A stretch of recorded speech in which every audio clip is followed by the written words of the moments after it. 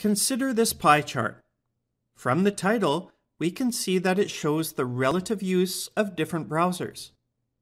If we were doing a presentation where we were showing that Chrome was the most commonly used browser, then a pie chart might be a good tool here.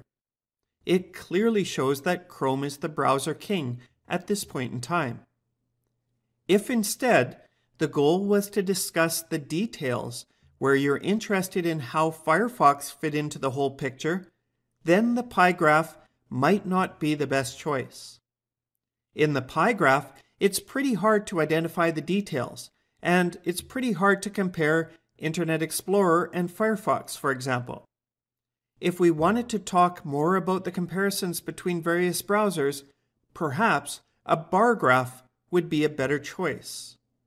In a bar graph, it's a little easier to see that Internet Explorer is a bit more popular than Firefox, and that Safari is about half as popular as either of those. So, which is better, a pie chart or a bar graph? Well, it really depends on what your goal is. For a quick and easy comparison, the pie chart is great.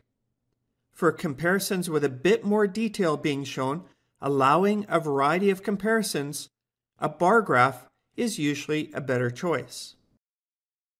Again, keep in mind that a pie chart or a bar graph are a representation of a snapshot in time.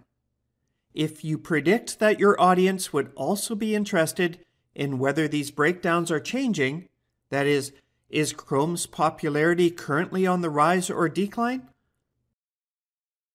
You may want to be prepared with a good line graph or scatter plot showing these time-related trends. You should be starting to appreciate that all of these graphs have their purposes.